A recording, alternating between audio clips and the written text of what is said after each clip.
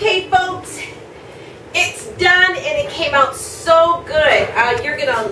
You try this recipe.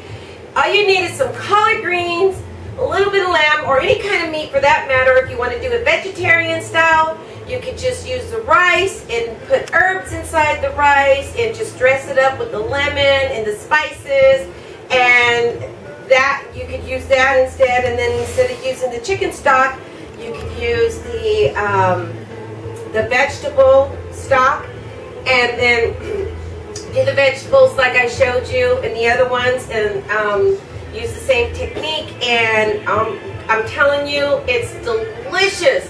You can serve it as an appetizer, or you can serve it as a main meal.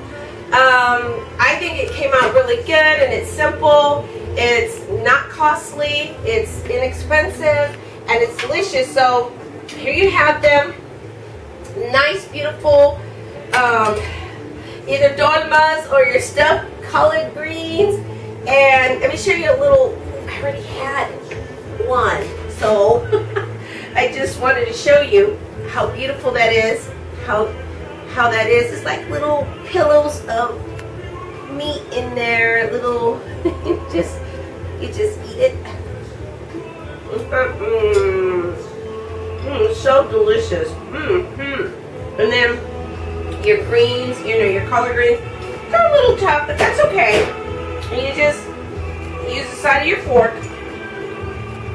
Because I didn't cook them for a very long time. I usually saute my collard greens, but you don't want to cook them for a very long time anyways. I'm going to leave all those little valuable nutritional things in them. So good. Good. I have a red wine that would go perfect with it. I found this at almost